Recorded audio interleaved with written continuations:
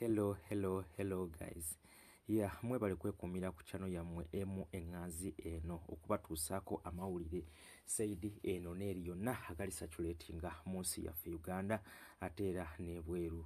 So olunaku lwaleero tusobodde okusanga amawulire agabadde gaka breakinga one of the biggest social media and also platform in Uganda, none other than NBS, after breaking that Tamale Mirundi is dead. Really, this one was so shocking and heartbreaking after such reaching on such a sad news.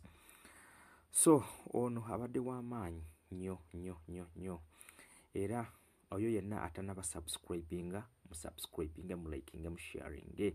Tamale Mirundi ono musajja aludde mu byobufuzi ate era kuva ku gavumenti ziri zonna paka kweno, era wasobodde okusiza omukono gwe ogwenkomeredde oluvannyuma lw'oku havinga a certain illness gy'abadde asafaringa nayo for a long period of time, as also his son Tamale Mirundi Jr.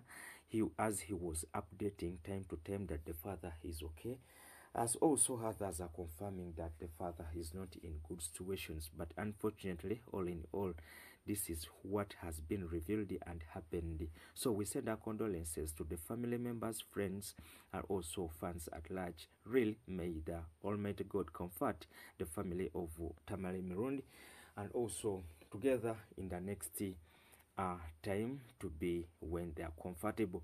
So guys, kino kyonna kituuka ku buli omu wabula tusindika obubaka ne kunyolwa eri family ya Tamale Mirundi. So big brother Tamale Mirundi Jr., we shall be together, be okay.